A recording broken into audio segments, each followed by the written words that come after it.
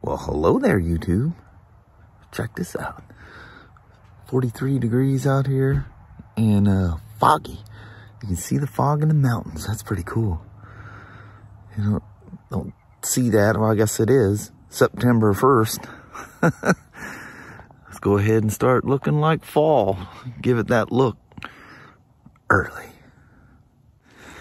Man, look how rapidly quick those trees are changing up there.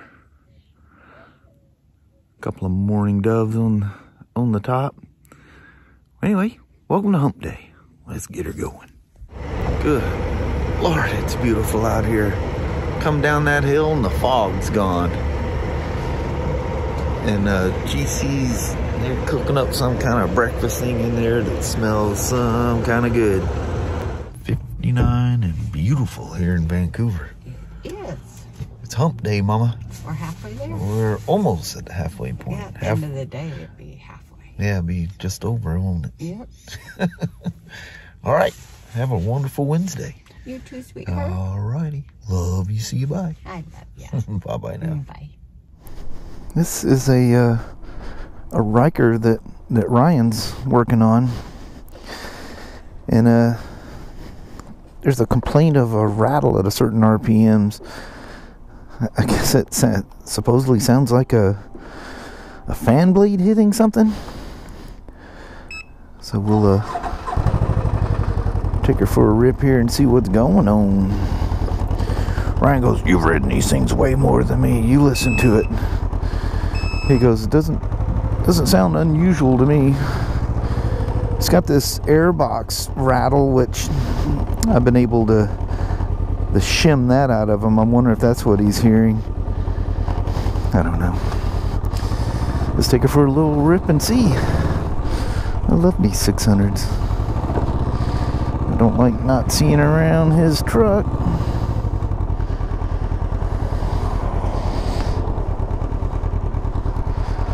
All right.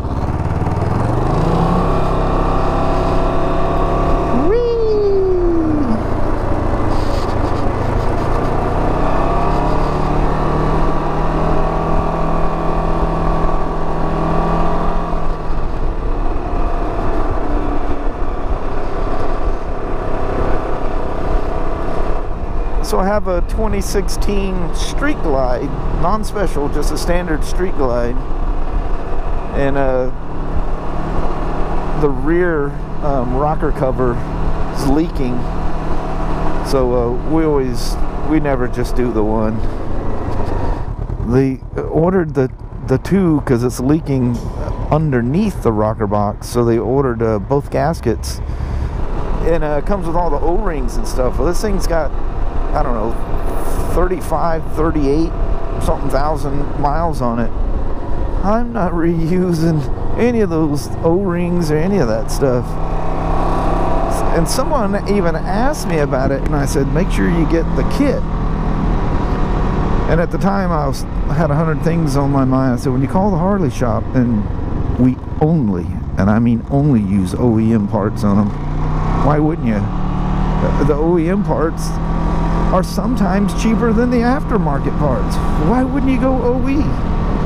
Not only that, the Harley dealers always, without exception, have all that kind of stuff in stock. I'm sure there's some shops that don't, but none of the ones around us. Yep, got it. I made you one.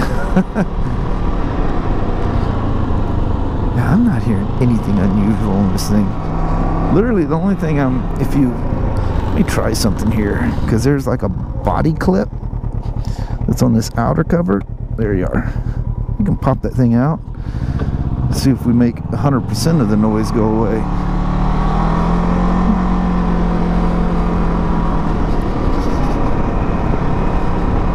Sounds like a fan blade hitting something. Well, obviously when you're moving down the road, the fans aren't going to be on these things. Any movement and it's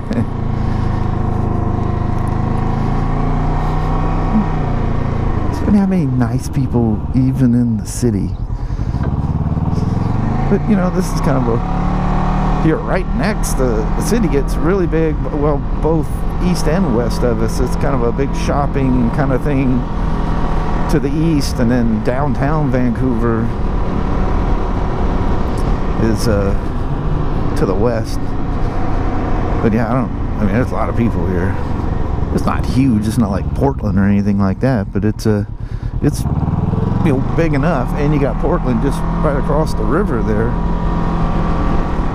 But you know, it's very, when you see there's kids playing out in the front yard, things you wouldn't think you'd see, you know, in a larger city.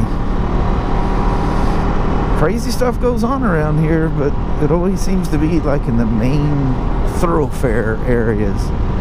You get out here and it's just like you're out in the country. It's just a lot of houses.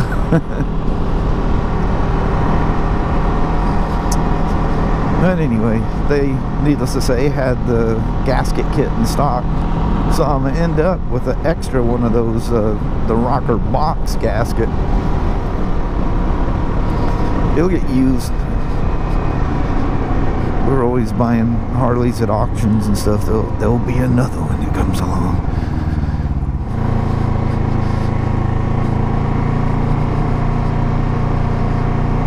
It's possible. It's time to see my old boy.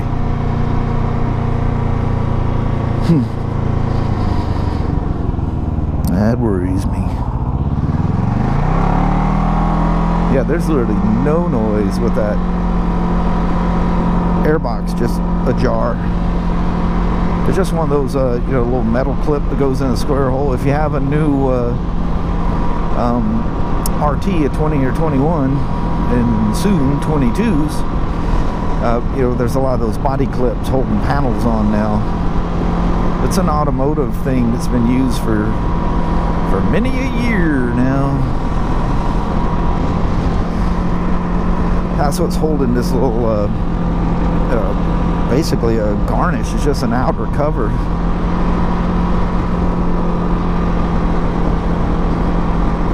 I didn't even realize it was a two-piece thing. I never had any reason to try to take one apart, but it is. I don't know how the rest of it pops off, but I know you can pop that out. And that's just taking the load off of there. Ryan could probably shim that a little bit.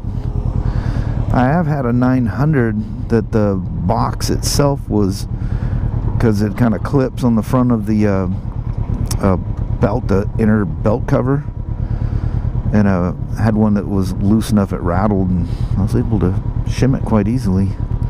Made the rattle go away. It was just two pieces of plastic that kind of lock into each other, and it's kind of a stay more than, I guess it's a support too, but it's not bolted down. It has rubber bushings that kind of hold it all together, and they're just making a noise.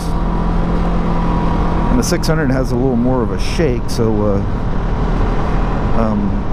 anything that's going to rattle is very pronounced at idle. But that's not where he's complaining. It was at certain RPMs, and man, at those RPMs, this thing's quiet. That's why Ryan wanted me to ride. He goes, "Pa, I don't see anything that's unusual.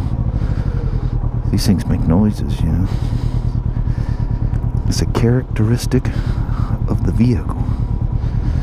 Should we take the 600 through the back alley thing there? I think we should. It's funny how many people go, "Why do you drive back there?" Because I like to. Do I need any other reason? Plus, it's just that much time and different scenarios that you're riding the bike through. You know, when you're on a test ride, you know I'm talking to you guys, you're thinking about, that's why I say some really weird things on test ride. I'm thinking about the motorcycle a lot, watching things, but I'm trying to have a conversation like I'm not doing it at the same time.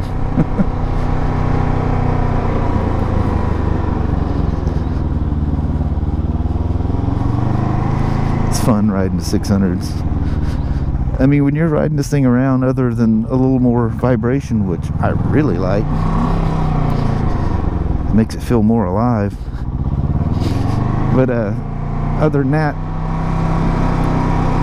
if you really romp on them, there's an obvious difference between the 900 and the 600. But otherwise, you ride the thing around, you got just as big a smile on this as you do a 900. You just don't do as easy and constant rear wheel spins on them.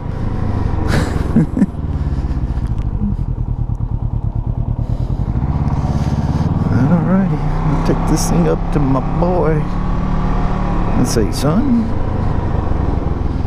I don't see anything. Ooh, that was pretty aggressive there, Dodge. Oh, I see why you're trying to cut in front of somebody.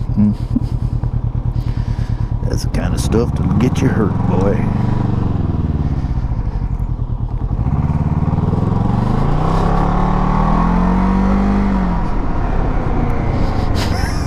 Shoes are still sitting there. That's the craziest thing.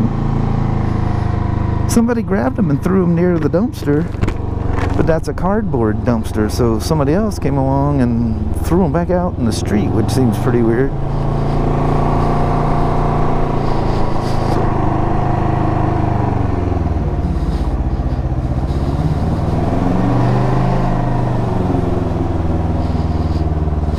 He's not even here. Oh, there he is. I don't hear anything. The only thing I was hearing was that lid. All right. Thanks, Bob. Yep.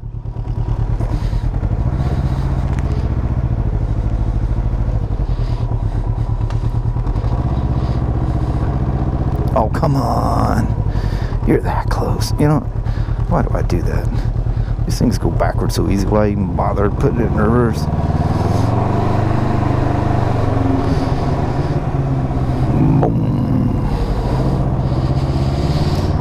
So I'll put her here in the lineup.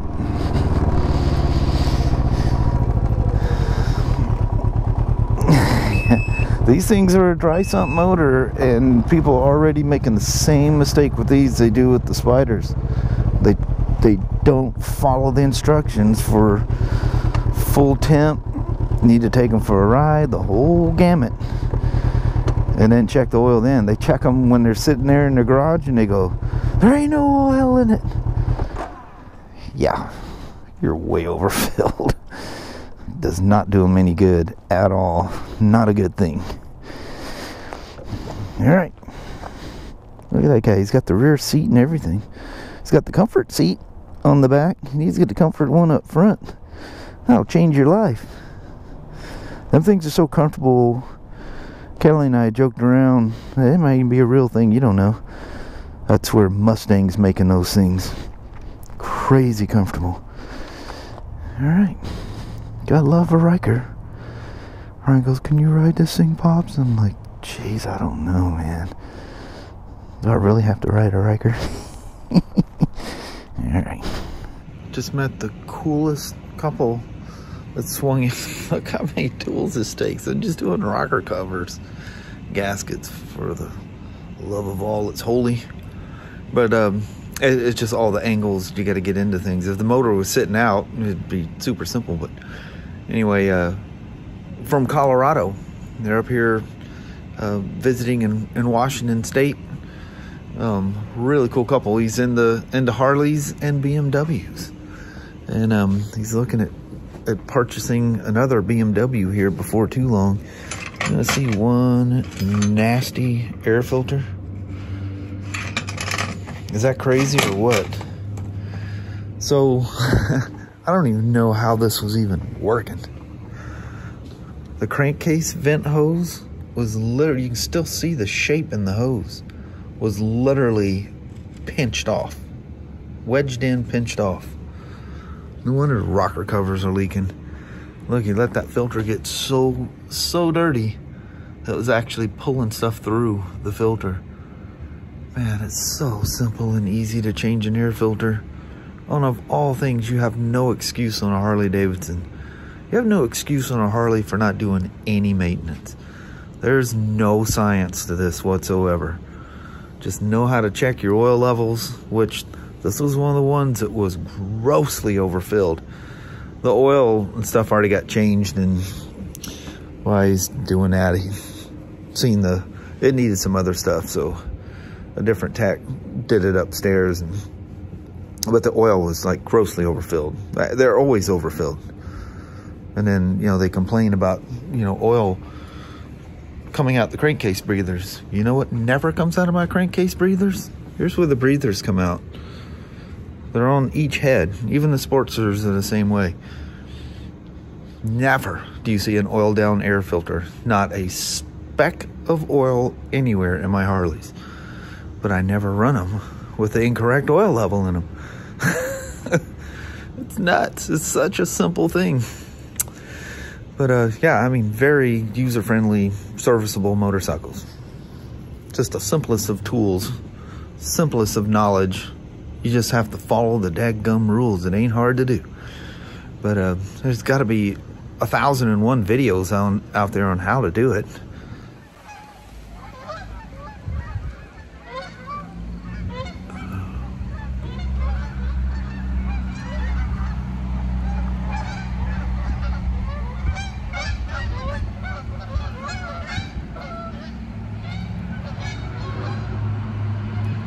That's incredible in the evening when the sun is glowing on their chest. That's epic. Wow, it's even more yet.